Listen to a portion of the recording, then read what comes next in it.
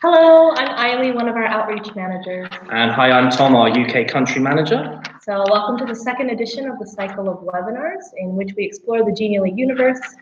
In the past edition, we showed you an overview of the platform. Today, we'll talk about interactivity and effective communication. Thank you so much to everyone that's been with us so far, and to those who are here with us now for the live viewing and after. So let's get started. So we're going to show our screen now for you. Now, can everybody see our screen? Well, there will be complaints if not. Sharing my screen, we're good. Okay. Perfect. So today we'll look at what interactivity is, why we use it, and how it helps us reach our communication goals, the foundations of effective communication with Genially. There'll be a practical segment on how to achieve a wow effect in just a matter of seconds. We'll show you a genius trick for our advanced users, a pro tip, and at the end we'll answer your questions.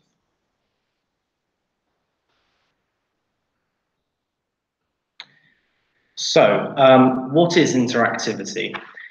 Interactivity is the ability to control how we consume digital content through an immersive creation. Now, what do we mean by that? This is the sort of thing we can see. We're currently in an explosive era of digital information. We receive hundreds or even thousands of messages a day, and the speed and quantity of the information we receive and the way we process this information has changed drastically, even in just the last 10 years.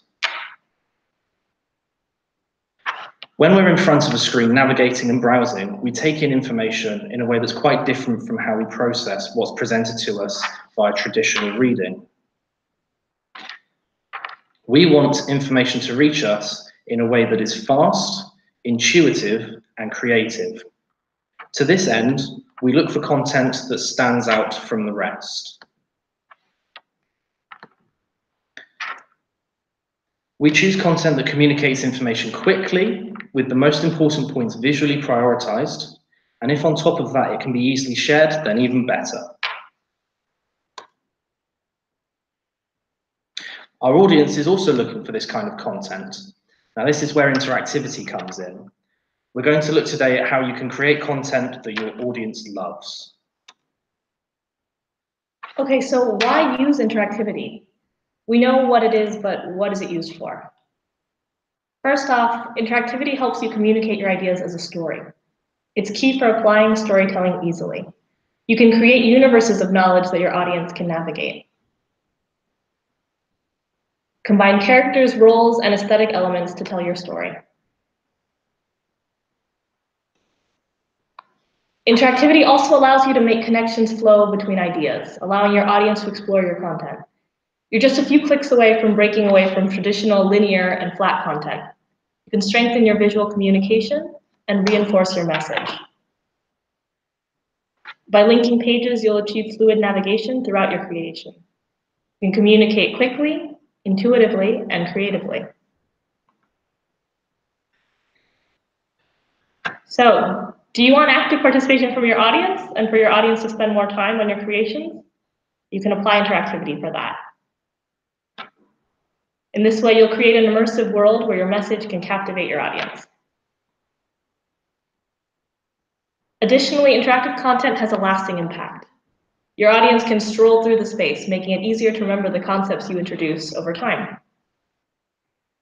Interactivity makes your messages more memorable and meaningful. All of these benefits make for effective communication. Distributing information in interactive layers of content and applying interactivity with tooltips, windows, and linked pages, it becomes easier to take in and understand.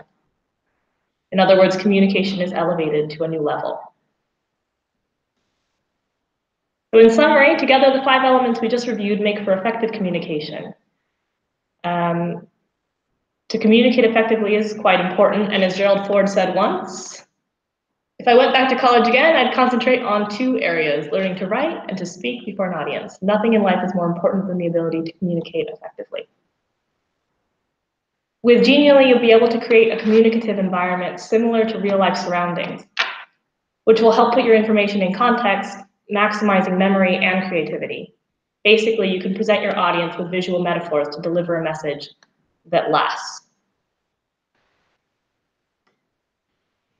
So now that we know that Genially is the perfect tool for creating interactive content, let's look at 3 templates in the panel section of our platform. So here we have three templates, one that's basic, one that's a little bit more advanced, and one that will take your content to the next level. This is an example of the basic creation. Within the social category, which we might use to share news about a campaign or discounts with our clients, as you can see.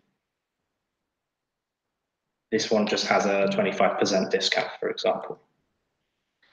In the standard category, here you will find a guide that allows you to have a detailed view into what a company is like, so that clients or investors can get to know you better.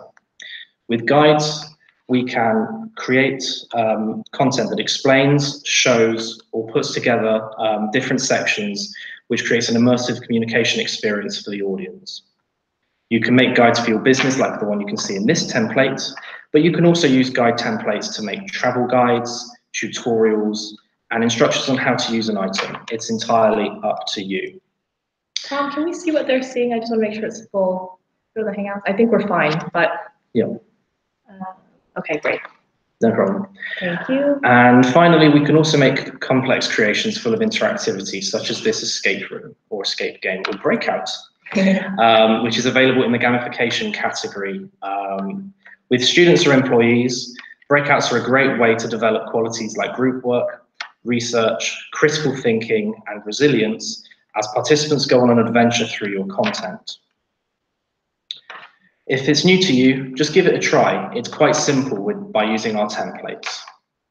So now what we will do is go to the hands-on portion of our presentation today, and we'll take a look at how a wow effect can be created in seconds using interactivity.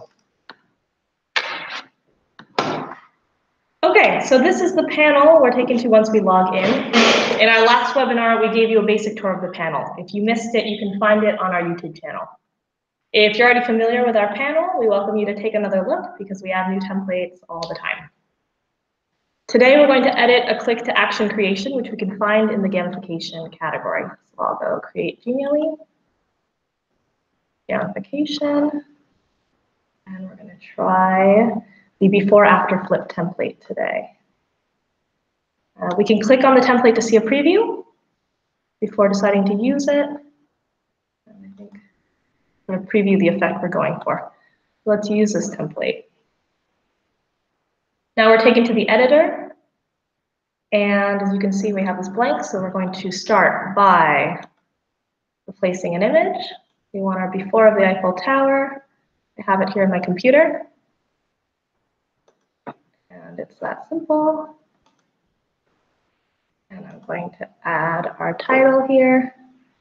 I have all of our text today in essentially a Word document, so it should be that easy. We have our before. I'm going to go to the second page for our after. And I'll pull this title in. Let's see. And like before, I'm going to replace this image with our after image. And it should fit the size of the original image automatically. What's great is now we can add our interactive effects. So let's say we wanted to add some pins. I would go to resources or interactive elements. We could do either. Let's start with buttons. Under buttons, I have all of these shapes that have their animations built in. So say I choose this one, and you'll see it's already pulsing. And I can modify the button however I want to. So let's say I wanted to make it larger. It's a little too large. Here we go. One. And I can change its color. And now I can copy it. And pasting as many times as I want, I can create multiple buttons. So this one's going to have 3 interactive elements. And we can align them later so that it looks a little bit cleaner. To add something inside of these buttons, I'm going to click on this interactivity hand symbol. And we're going to start with a tooltip. We use tooltips when we don't have a lot of information, so something short would be good in a tooltip. The recommendation is 300 characters or less. Is the maximum, exactly. So let's see, I have a text here ready. I'm going to copy it in. Let's see, now I'm going to, what do we want to do to this? Make it just a little bit bigger. Okay, so there's one. And we see that when we preview, I have to give it a name to be able to visualize. Let's see, I'm going to go with Paris. And we'll be able to see that now our information appears in this button. So we have one. I'm going to do the same thing for these really quickly. So here's text 2.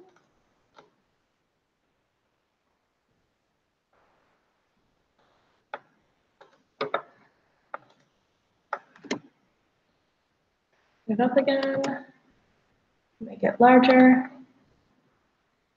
And I think for the final button, we can try something fun and add an image. We can spice up our button a little bit. Let's see. We're going to use an image of the mastermind behind the tower. I'll bring him in, apply a mask to make this image round. And as you can see, it's currently kind of oval shaped. We can crop it. I'll be able to make this now more sort of normally circular. There we go. And say okay. We'll make him button sized. I'm going to add him here to the third button. Let's see. Tom, does that look about centered? Yeah, that looks okay. Let's see if I can. Maybe even a little bit smaller. Okay. So now we have him. I'm going to group these elements with control click to make him, to make this one button. And now I'm going to find my phrase for the third button. And I'll paste this in here. I think we're going to use a window for this one because we have a little bit more text. So the window is going to open in the middle of the screen. And I think medium size is fine. Let's make the font larger again. And there we go. So now we have our preview with our different information, these buttons. Click on this one for our window. We have the before and after flip effect. And the last thing we want to do is make these buttons align. So I am going to control click on all of them. Ooh. There we go. And here I have the align option. And now they should all be in more or less the same place. Okay, now I can publish. So I'm going to go all set, view, and here we have our final creation with different information, the blurbs, and our flip effect. All right. So that concludes our hands-on portion of the tutorial. I think we're going to move to questions. Yeah, so just before we go on to questions, just so that you are all aware, we will be doing a prize draw, just as we did for the last webinar, where one of our lucky viewers will be able to have the chance to win either a Pro or Edu Pro subscription for a year. And in addition to that, those of you who are watching and who subscribed will get an email with a 20% off discount code for a Pro or Edu Pro plan. So just look out for your email. So we're now going to go to the questions, and we'll see what we can answer for you and all the different questions that you may have. So I'm seeing a lot of hellos.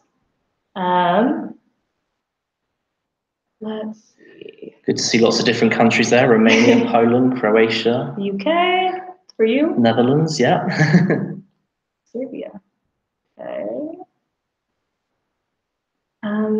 We have our superstar Marga's already answering some of these questions. So let's see.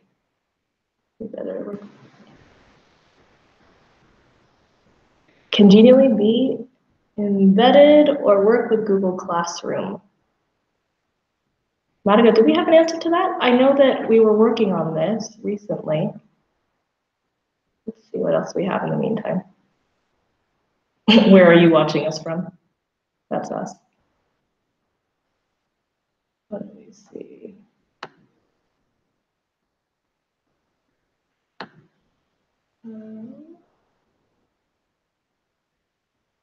Target product is blowing my mind.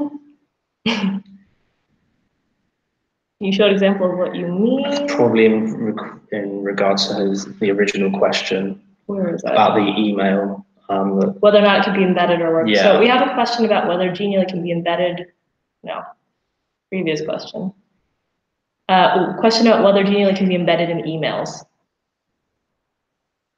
And an example would be helpful, I think, for us to clarify. Okay, so we can embed Genially in Google Classroom. You should be able to use the HTML code to do so. And I don't know if we have a support article for that right now that explains how. There's a support article for how to embed Geniallys in websites, which is the sort of primary thing. With emails, it depends on the provider, so that's not something that's currently supported, really. Okay. Could you do an irregular shape mask? Let's take a look at what we have. So currently the masks that we offer, let's go back to our example. The screen is still shared, right? Yeah. Okay, so say we have this image again. The current masks we offer are these, so I don't know if you're looking for like to be able to draw the mask or to be able to have a shape that's more like a splash. We may add mask shapes, but for now, these are the shapes that we offer. Mm-hmm. And they're obviously the most popular because they're quite regular.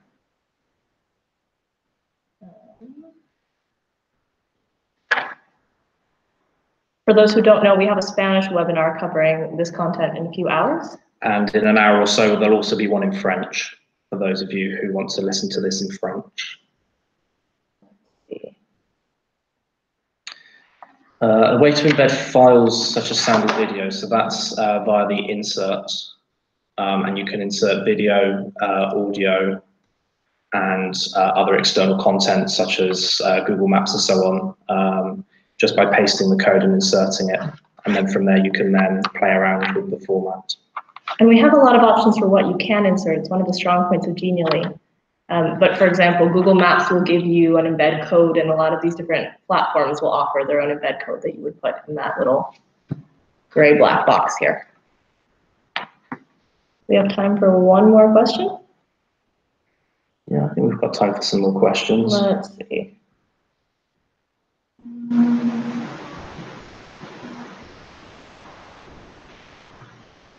What we may have to do is after this is over, we can catch up with some of these, because this thread is a little bit hard to follow at the moment. Yeah, I think that's possibly the best way. Can you embed into an LMS such as Canvas or Brightspace? So you can embed into Canvas or Brightspace. The way to do that is to take the HTML code or iframe and embed using the code that is generated.